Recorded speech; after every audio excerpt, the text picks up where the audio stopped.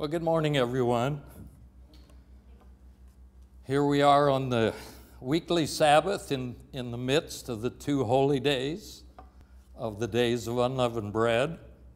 If we look back in the time of Jesus, he would have still been in the tomb today, the third day in the tomb. Now, I've been in this series, the 10 Commandments, and thought came in my mind, well, I could speak just about unleavened bread, but the commandments are really all about unleavened bread, if you think about it. If you live by the 10 Commandments, you're living an unleavened life. You are. You're living an unleavened life. So if you're out there online and you haven't heard the ones before this, I'm sorry, but we'll have them eventually here up on probably both Facebook and YouTube, the entire set. But today I'm on the 5th commandment. And people often say that the first 4 commandments apply basically to how we love God, and the last 6 about how we love our fellow man. But when I look at the 5th commandment, I think it's kind of a crossover commandment between those two things. Because, well, let's read it. Let's read the commandment in Exodus 20 and verse 12, where it was first given when God came down on Mount Sinai and he actually spoke the word, and then he actually with his finger wrote these commandments on the tablets of stone for Moses. Anyway, in verse 12 it says, "Honor your father and your mother, that your days may be long upon the land which Yahweh your God is giving you." Interesting part is the last part there. It says, "that your days might be long on the land which Yahweh your God is giving you."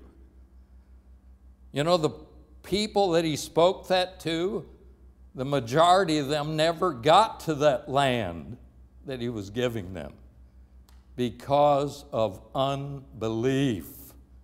They did not have faith in the God who performed the 10 great plagues in Egypt in order to subdue the Egyptians and bring them out. And then he divided the Red Sea, and they walked across on dry sea bottom. And that wasn't just a little narrow path. There were more than 1 million of them. To get across there, it was a wide divide.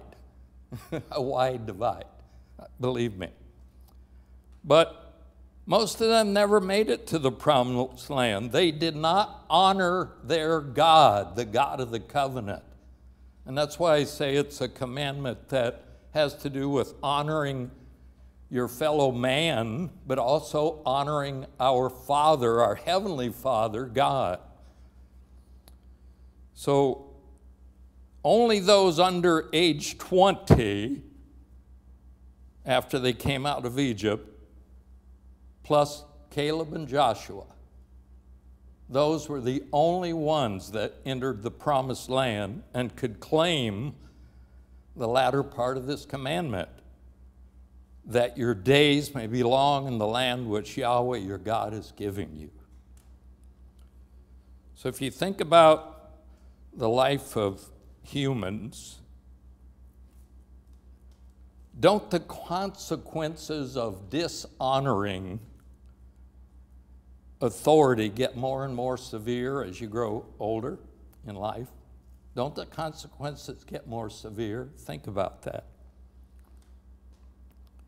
If a person does not honor their parents, then they also won't honor God either.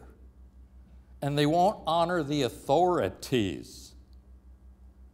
So God deliberately put this as a prime commandment so that as children are reared, that they're taught to obey initially and then to honor.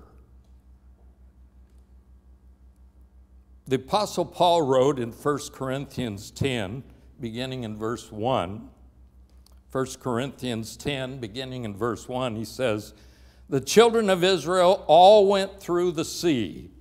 They were baptized in the sea. They drank of that spiritual rock that followed them, and that rock was Christ." You see, the God of the Old Testament that was with Israel was the one who became the Christ. With most of them, God was not well pleased. You know, they dishonored Christ and the Father by the way they conducted themselves. But if you think about it, honor, when you think about honor, honor produces faith. They didn't enter in because of unbelief. And unbelief is just basically a lack of faith. It's a lack of faith. Hebrews chapter 3, and in verse 12, the writer of Hebrews here says, "Beware, brethren, lest there be in any of you an evil heart of unbelief." In other words, lacking faith, an evil heart of unbelief in departing from the living God. And if you drop down to verse 16, he says, "For who having heard rebelled." You see the children there, they heard these things, they rebelled. "Indeed, was it not all who came out of Egypt led by Moses?" Verse 17, "Now with whom was he," meaning God, "angry for 40 years? Was it not with those who sinned, whose corpses fell in the wilderness? And to whom did he swear that they would not enter his rest? But to those who did not obey." So we see that they could not enter in because of unbelief, lack of faith, unbelief. Jesus basically gave many examples that show honor. And I want to turn to one in Mark chapter 6. Mark chapter 6, beginning in verse 1. It's talking about Jesus here. It says, "Then he," Jesus, "went out from there and came to his own country, and his disciples followed him. And when the Sabbath had come, he began to teach in the synagogue." And by his own country, by the way, he went to the town of Nazareth, where he grew up, where they knew him. He began to teach in the synagogue, and many hearing him were astonished. They were astonished, not in a good way. They were kind of puzzled, but frowning on this. They were astonished, saying, "Where did this man get these things? And what wisdom is this which is given to him, that such mighty works are performed by his hands? Isn't this just the carpenter? This is that carpenter guy. We know him. The son of Mary, his brothers James, Joseph, Judas, and Simon. We know them. And are not his sisters here with us?" You know, this is just a family that lives here in Nazareth. Who is he? How is he special? Basically, that's what they're saying. So they were offended at him. Verse 4, "But Jesus said to them, a prophet is not without honor." Honor. He's not without honor except in his own country, among his own relatives, and in his own house. You know, his own brothers did not follow him originally. They did not. He was without honor, even in his own house.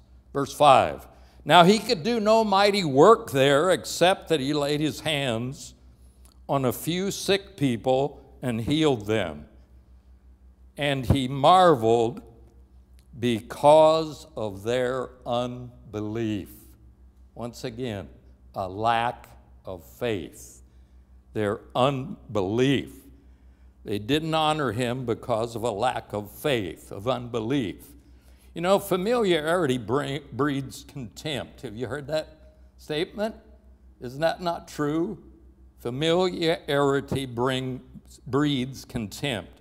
And the word familiarity comes from family. That's where it comes from. You know, we know family. We've heard them burp and do other worse stuff. You know, so it kind of breeds contempt. We see them do foolish things often, or we see them angry. You know, people don't honor people in their own family that they should honor because of this familiarity. Familiarity.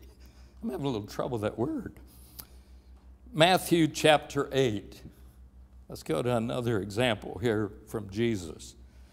Now, when Jesus had entered Capernaum, a centurion came to him. Now, a centurion is a Roman officer over at least 100 Roman soldiers, a high-ranking man.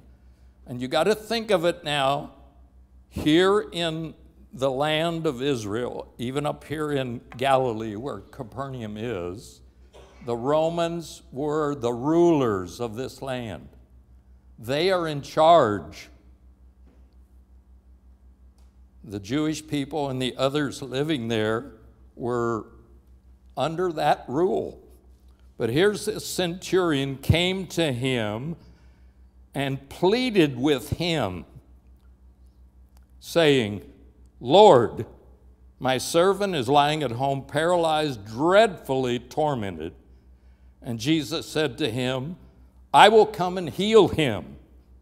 And the centurion answered and said, Lord, I am not worthy that you should come under my roof.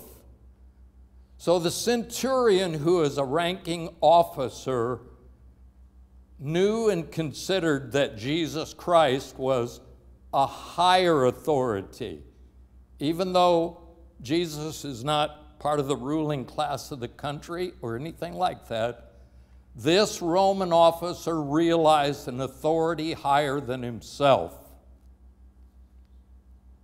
I am not worthy that you should come under my roof, but only speak a word and my servant will be healed. For I also am a man under authority. He knew that Jesus had authority. He recognized that. He said, I am a man under authority, having soldiers under me, and I say to this one, go, and he goes, and to another, come, and he comes, and to my servant, do this, and he does it. And when Jesus heard it, he marveled, and he said to those who followed him, assuredly I say to you, I have not found such great faith, not even in Israel. Faith. Why? Because of honor. He honored the Lord Jesus Christ, and he had great faith because he recognized that authority. I have not found such great faith, not even in Israel. And I say to you that many will come from east and west and sit down with Abraham and Isaac and Jacob in the kingdom of heaven. But the sons of the kingdom will be cast into outer darkness, and there will be weeping and gnashing of teeth. Then Jesus said to the centurion, go your way, and as you have believed, as you have had faith, so let it be done for you. And his servant was healed that same hour. You know, the centurion understood authority. People in the military understand authority. He honored the authority of Jesus Christ, Son of God. He recognized a higher authority than himself. You know, the reason that we people of today are probably one of the most faithless generations since the book of Acts is because we're a very dishonoring generation. The people of this generation, I include myself at times, are a dishonoring generation. So what happens from that? Lack of faith. The returning military from the Vietnam War were extremely disrespected in this country. Spit upon, all kinds of stuff.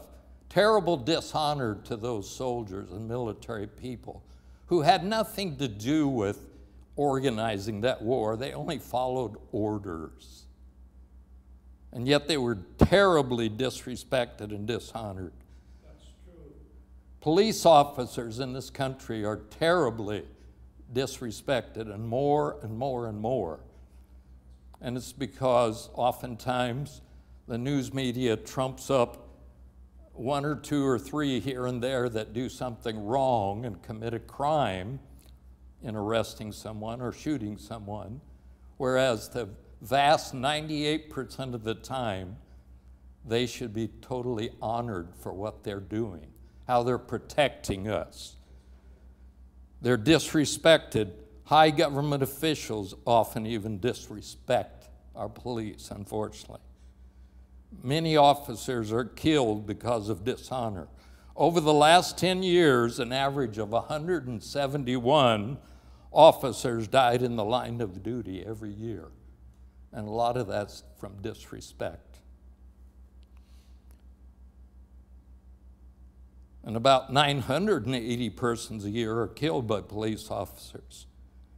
From those shootings, from 980 people that are doing something and the police shot them, 2 officers are convicted of a crime related to a fatal shooting.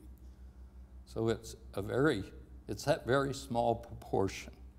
Even though they're human beings, everybody's a human being. We're fallen, sinful human beings. To listen to the news media, you would think that most of those shootings are criminal. Look at the extreme dishonor toward our president. I mean, maybe you consider because he's a gruff, crude man that he should be dishonored. We should not dishonor anyone, especially the leader of our country. You know, it says in the scripture that we're to honor the king. We are not to speak evil of those in authority. You know, even when Paul was like arrested and he was slapped around and he said something against the high priest and they corrected him for it, he said, "Oh, I'm sorry, I know I should not be saying this about the high priest. I didn't know he was the high priest." So, extreme dishonor.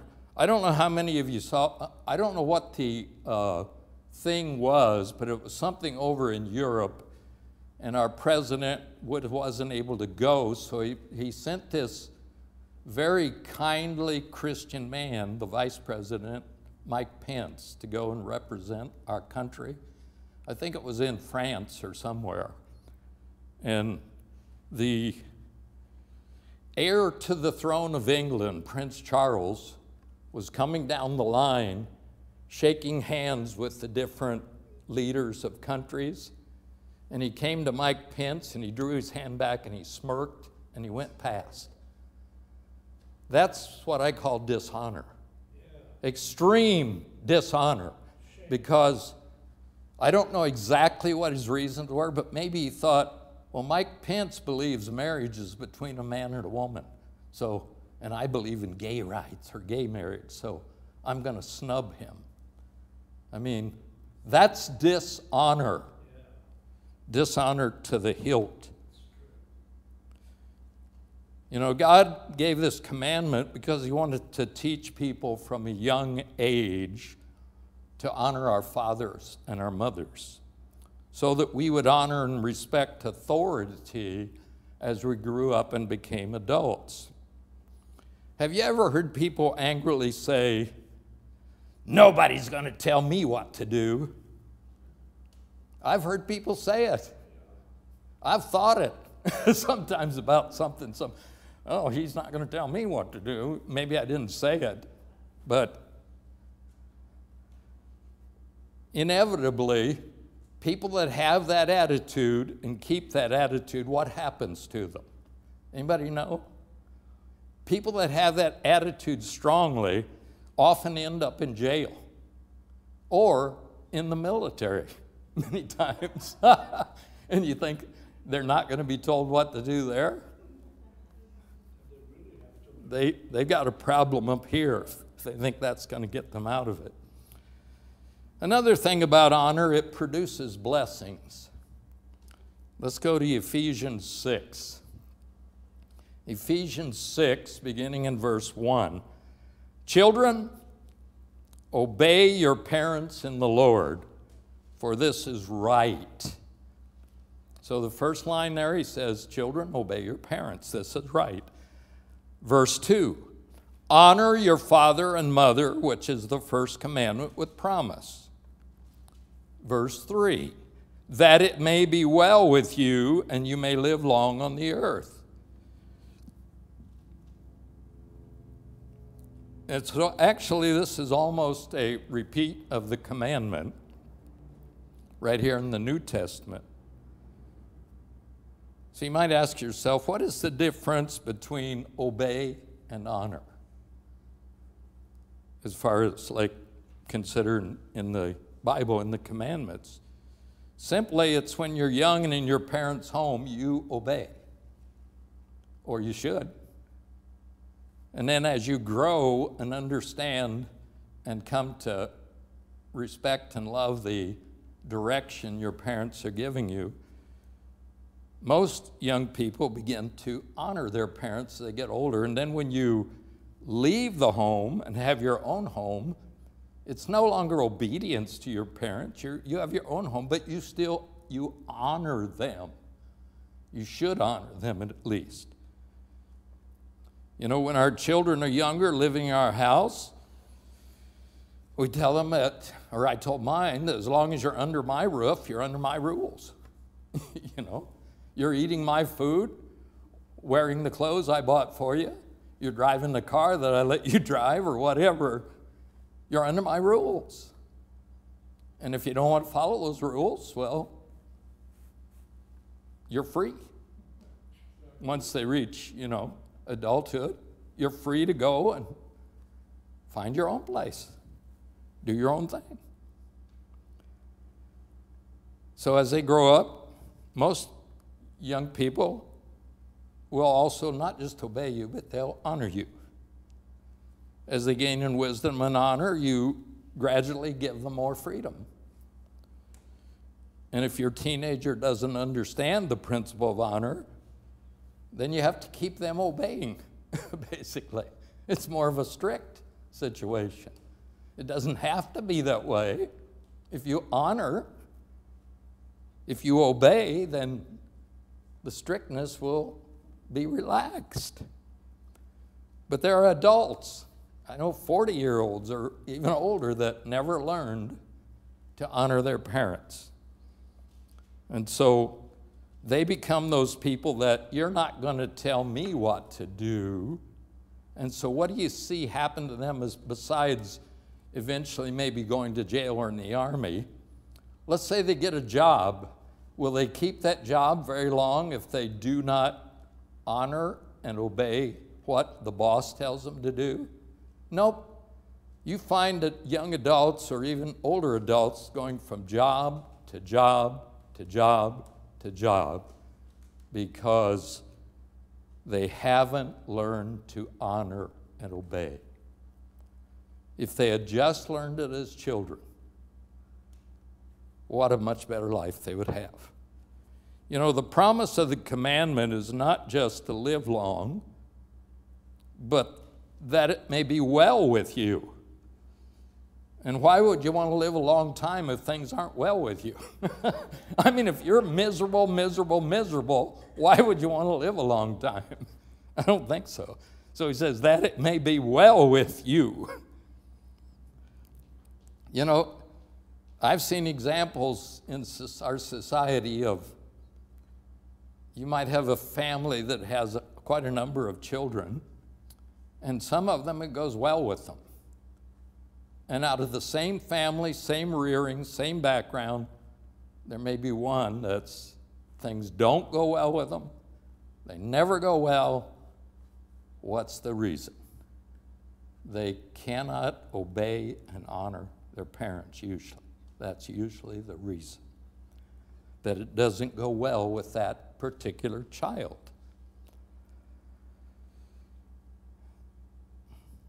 In Romans chapter 13,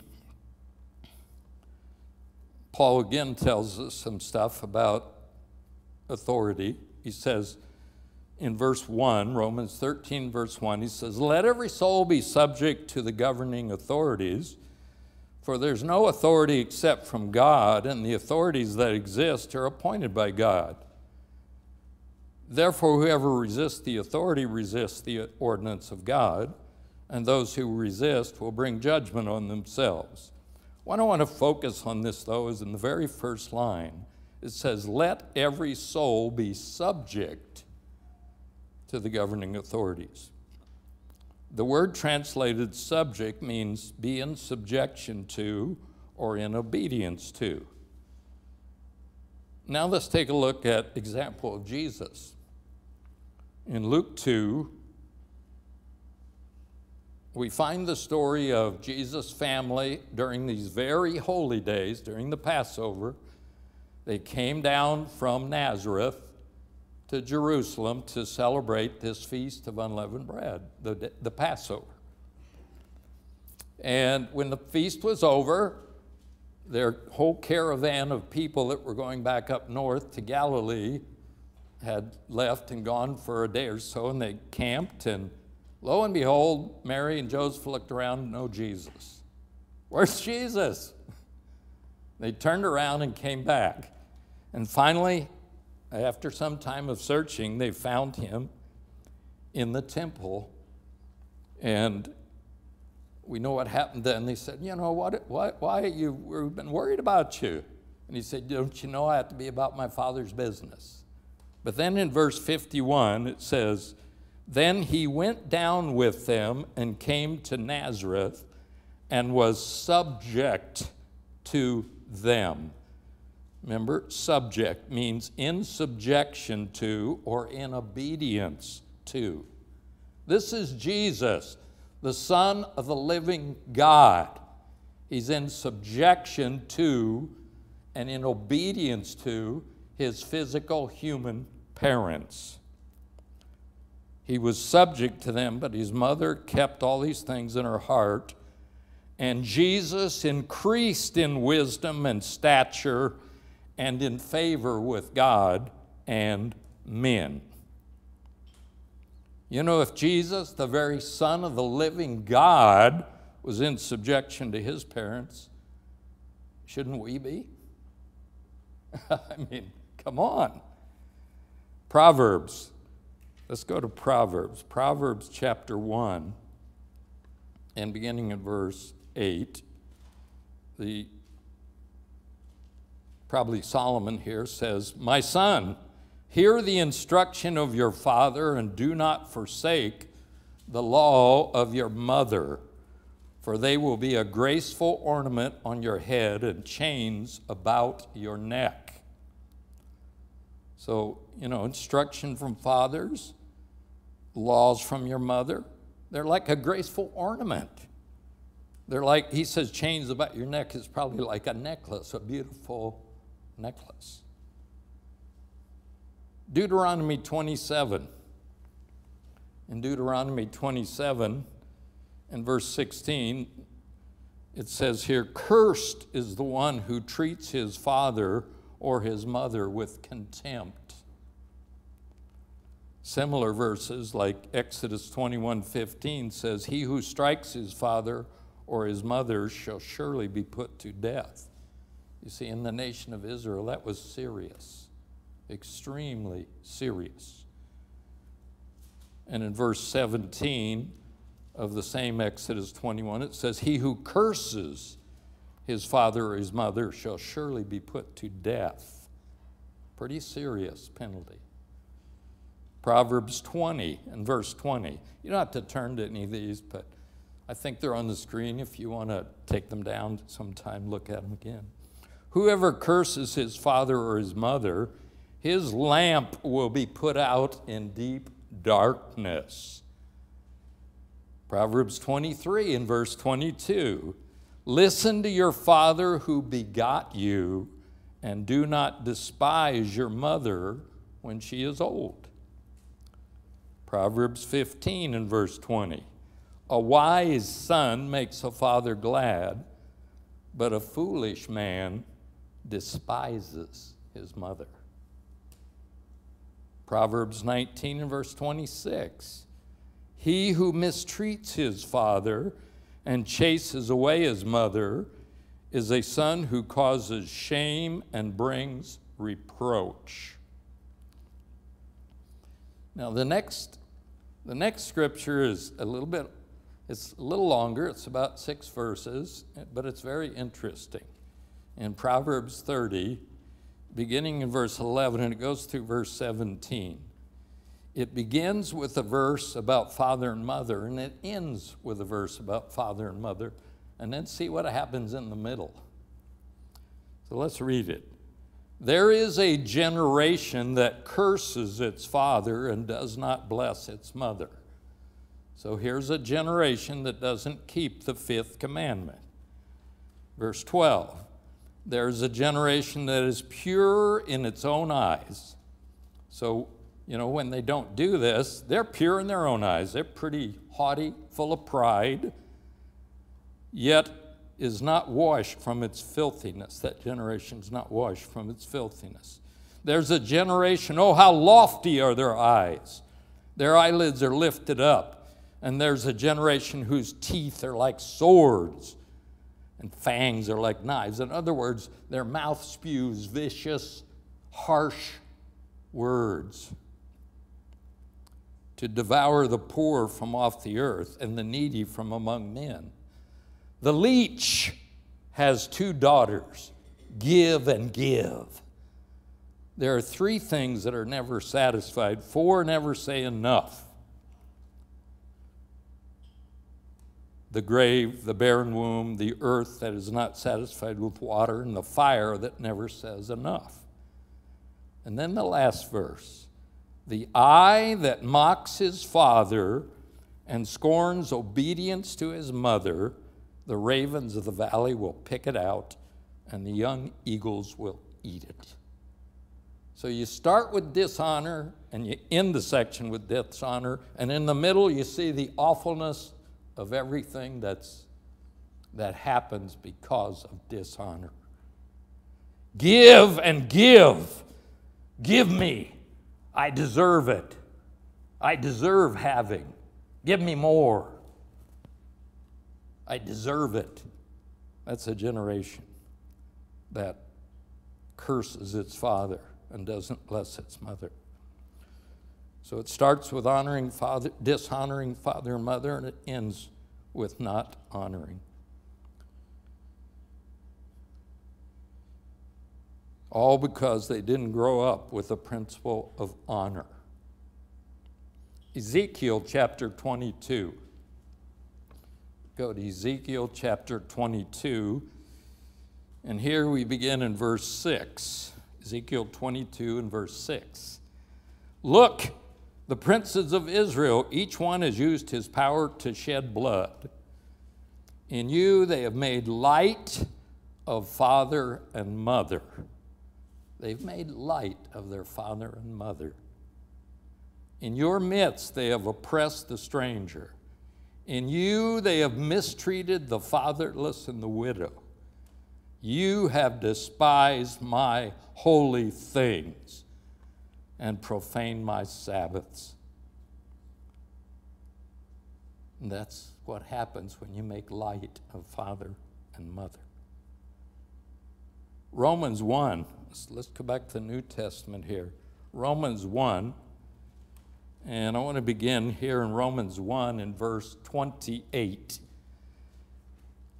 And even as they did not like to retain God in their knowledge, God gave them over to a debased mind to do those things that are not fitting, being filled with all unrighteousness, sexual immorality, wickedness, covetousness, maliciousness, full of envy, murder, strife, deceit, evil-mindedness. They are whisperers, backbiters, haters of God, violent, proud, boasters, inventors of evil things. And then what's the next one? Disobedient to parents. Undiscerning, untrustworthy, unloving, unforgiving, unmerciful, who knowing the righteous judgment of God, that those who practice such things are deserving of death. You know, we're all sinners. We're all deserving of death. But this is what society's like, that are disobedient to parents, that don't follow the commandments. And we find a similar thing in 2 Timothy chapter 3. Paul pretty much goes through much of that to Timothy and tells him to teach. Teach this to the Christian people that are being converted by God in your hands. He says, 2 Timothy 3, beginning in verse 1, know this, in the last days perilous times will come, for men will be lovers of themselves, lovers of money, boasters, proud, blasphemers, disobedient to parents, unthankful, unholy, unloving, unforgiving, slanderers, without self-control, brutal, despisers of good, traitors, headstrong, haughty, lovers of pleasure rather than lovers of God, having a form of godliness but denying its power. You know, the Word of God is just filled with Scripture that having to do with honoring others. And I have no time to go through those, but I just want to mention a couple of tidbits here. How about honoring your wife, husbands? How about honoring your husbands, wives? How about honoring widows? How about honoring all people? I mean, there are scriptures that cover these things. Honor the king, and most of all, giving honor to God Almighty is heavily written in the scriptures. You know, one of the worst of despotic rulers in our modern age in the last 100 years was that man called Adolf Hitler of Germany. And do you know what one of the first controlling things he did when he began to found his government in Germany? One of the very first things, he targeted the children. He told them, they had them told in the schools, that if their parents disagreed with the government, to turn them in, report them. Report your parents if they disagree, if they're home saying, I don't like what's going on here. You know, turn them in. Said another way, he taught them to dishonor their parents, essentially. He taught them to dishonor their parents. And look at the heinous disaster that resulted from that government. Millions of people died in that war. Millions. And part of that had to do with the dishonoring of parents. Honor also produces destiny.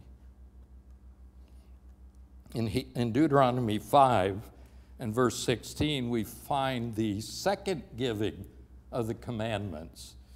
And here, the commandment is just slightly different here. It says, honor your father and your mother as the Lord your God has commanded you, that your days may be long. And then he adds this, and that it may be well with you, in the land which the Lord your God is giving you, that it may be well with you. Now, we read that in the New Testament, but the commandment over in Exodus 20 doesn't have the statement that it may be well with you. But here it does. Here's Israel at the end of 40 years of wandering. Those that were 19 years and under, plus Caleb and Joshua, are going to inherit the land that was originally promised to even their fathers.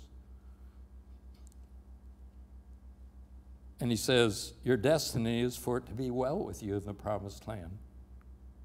We as Christians have a destiny also.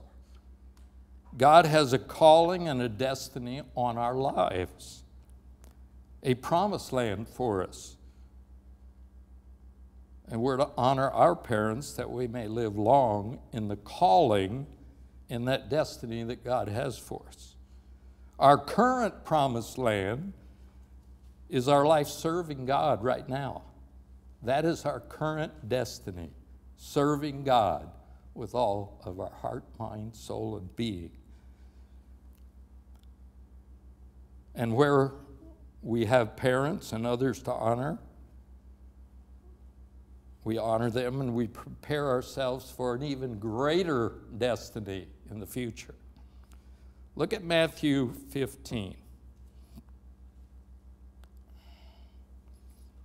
Matthew 15, beginning in verse 1, says, then the scribes and the Pharisees who were from Jerusalem came to Jesus, saying, why do your disciples transgress the tradition of the elders?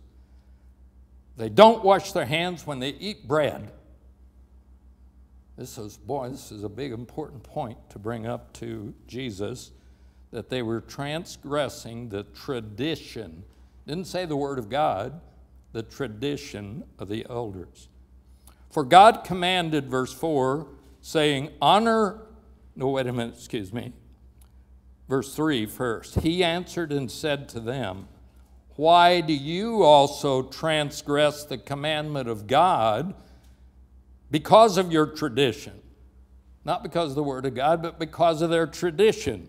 For God commanded, saying, honor your father and your mother, and he who curses father or mother, let him be put to death. But you say, whoever says to his father and mother, whatever profit you might have received from me is a gift to God, that then he need not honor his father and mother. Thus you have made the commandment of God of no effect by your tradition. In other words, they said, oh, give your gift on the altar, give it to the priest, give it to the Pharisees, give it to the Sadducees. You don't have to give it to your father and mother, who may be old and poor and needy. So they made the commandment of no effect by their tradition. He says in verse 7, hypocrites! Well did Isaiah prophesy about you, saying, these people draw near to me with their mouth and honor me with their lips, but their heart is far from me. Honor me with their lips. Honor is not what you say, it's what you do and what is in your heart.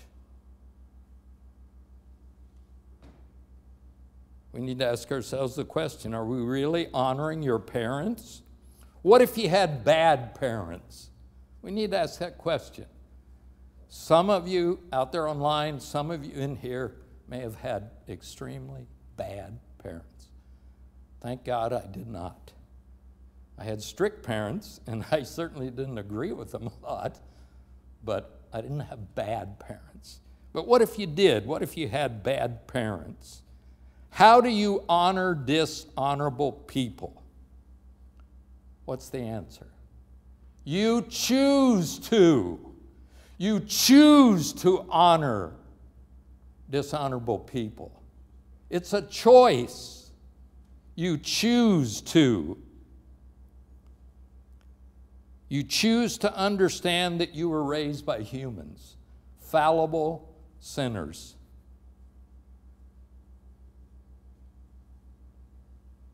God's commandments are not old-fashioned. They are rightly fashioned, we might say. They're rightly fashioned. We have to forgive dishonorable parents. And it's not that we accept the way they live. You do not accept sinful ways, but you can still honor.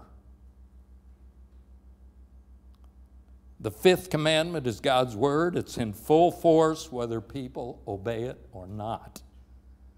But when we don't obey it, we will suffer the consequences in society. And we are seeing that. A very faithless, corrupt generation because of disobedience to all 10 of the commandments, frankly, not just this one. Let's obey and be blessed. God's commandments are only for our good. He gave them to us to show us the best way of life. They're well-fashioned. Let's live by the law of God. The laws of God are good for you. If you're out there online and you don't know the ways of God and you'd like to learn more, right there on our website is a phone number and an email address. Contact us if you need help. There's literature on our website and other Christian websites that'll help you get out of the rut, get out of the disobedience to God, and you'll find your life can turn around. Your life can be turned around. Thank you. And James, let's have another song praising God.